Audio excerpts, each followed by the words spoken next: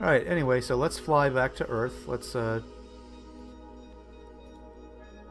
not follow any object. Let's deselect with the...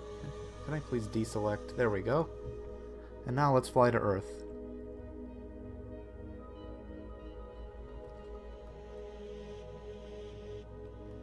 Now what I like to do is, first to orient myself right side up, the Magellanic Clouds are on the bottom below the Milky Way, and the Large Magellanic Cloud is roughly on the side of the galaxy that the Sun is on. Maybe offset by 80 degrees or so. And then when we get closer to the galaxy, you can see there that pink blob. That's the Carina Nebula right there. So I use that to orient me. We're like 6,000 light years or something away from that. So I'll fly into the galaxy over here. And then there's a line of bright stars running like this. Orion is in towards the outward end of those stars. So we'll fly over towards Orion. You can start seeing the stars and nebulae of Orion.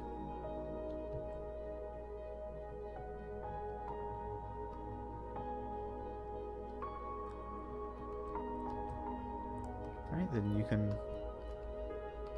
get Orion's belt and try to figure out where all the other stars in Orion are. You can start hunting for the Pleiades.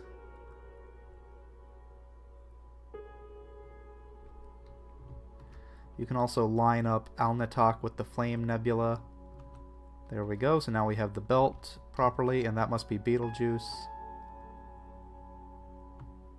And there's the Hyades cluster and the Pleiades cluster. So now we can line up Aldebaran here with its position in the Hyades cluster and back up, and voila, here is the Sun, here is Alpha Centauri, here is Sirius, and we are home.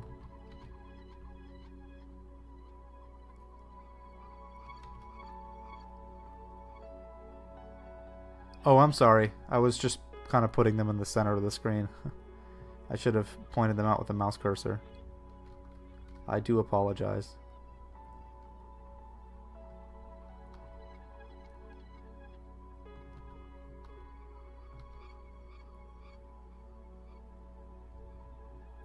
Anyway, here we are. Earth and the Moon. And we're home.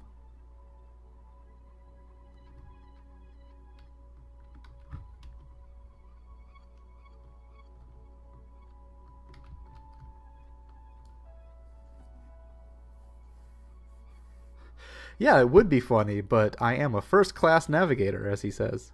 Astrogator extraordinaire, that is me.